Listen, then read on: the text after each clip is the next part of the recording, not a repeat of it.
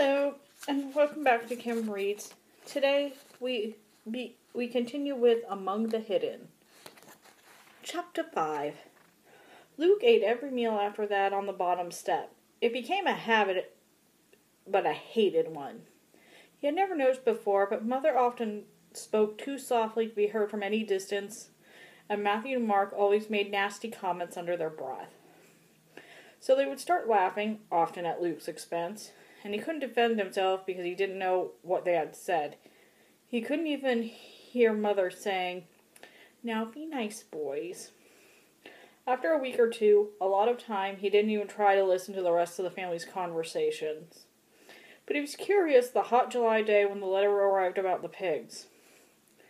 Matthew brought the mail in that day from the mailbox at the crossroads a mile away.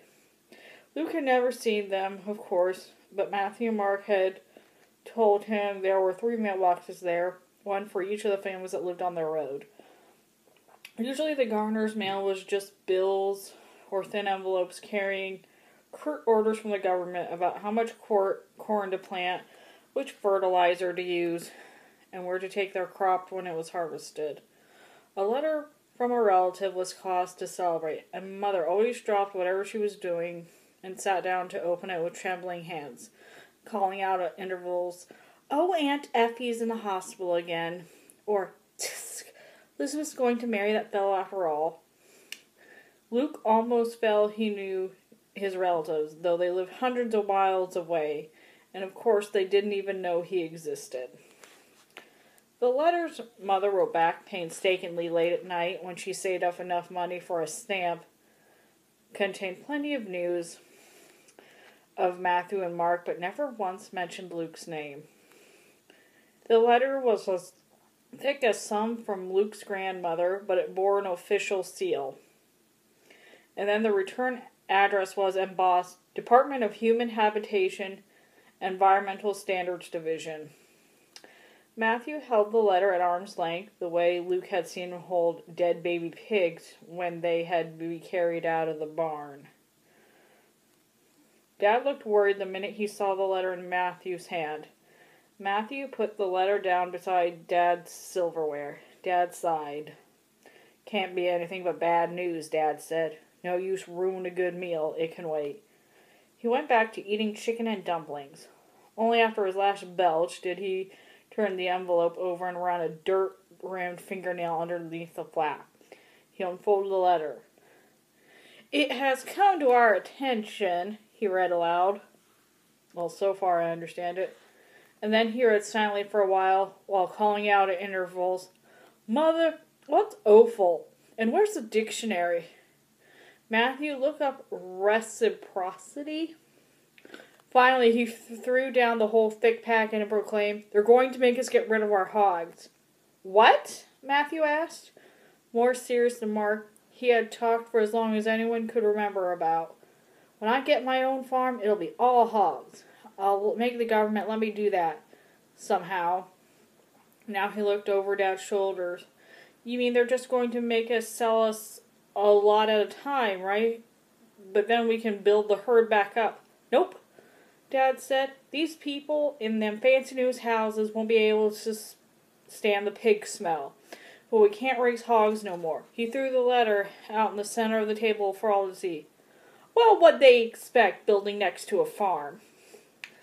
From his seat to the stairs, Luke had to hold himself, going back to fish the edge of the letter out of the chicken gravy and looking for himself. "They can't do that, can they?" he asked. Nobody answered. Nobody needed to.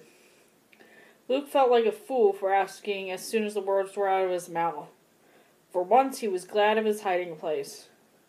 Mother twisted a dish rag in her hand. "Those hogs are our bread and butter," she said. "With grain prices the way they are, what are we going to live on?"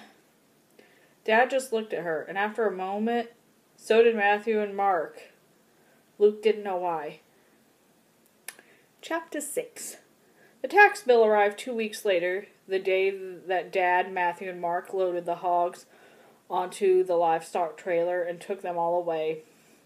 Most were going to the slaughterhouse. The ones too young and too small to bring in a decent price were going to an auction for feeder pigs. Luke watched through the vent at the front of the house as Dad drove by in the battered pickup with each load. Matthew and Mark sat in the back of the pickup, making sure the trailer stayed hitched right. Even 3 stories up, Luke could see Matthew's hangdog expression. That's when the 3 of them came to the house for dinner after washing the last of the hog smell off their hands in the mudroom. Dad handed Mother the tax bill without comment.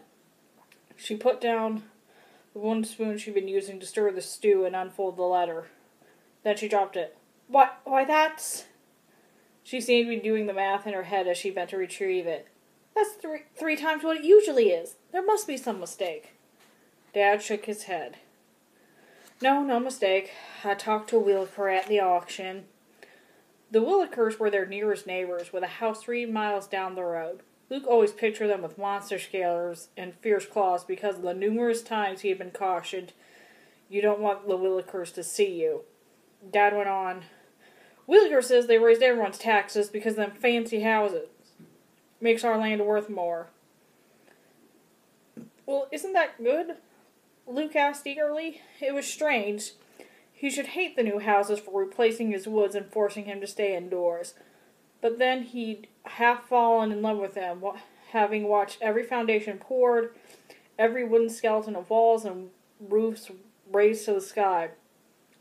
They were his main entertainment, aside from talking to Mother when she came upstairs for what she called "my Luke breaks." Sometimes she pretended his room needed cleaning as badly as the bread needed baking or the garden needed weeding. Sometimes she just sat and talked. Dad was shaking his head in disgust over Luke's question. "No, it's only good if we're selling, and we ain't. All it means for us is that the government thinks they can get more money out of us." Matthew slumped out of his chair at the table. "How are we going to pay?" he asked. "That's more than we got for all the hogs, and that was supposed to carry us through a long time." Dad didn't answer. Even Mark, who normally had a smart aleck comeback for everything, was stupefied. Mother went back to her stew. "I got my work permit today," she said. "The factory's hiring. If I get on there, I can maybe get an allowance on my paycheck." Luke's jaw dropped. You can't go to work," he said. "Who will?" He wanted to stay. "Who will stay with me? Who I talk to all day when everyone else is outside?" But that seemed too selfish. Luke looked around. No one else looked surprised by Mother's news. He shut his mouth. Okay, and that's the end of that. Thanks for listening, and see you next time.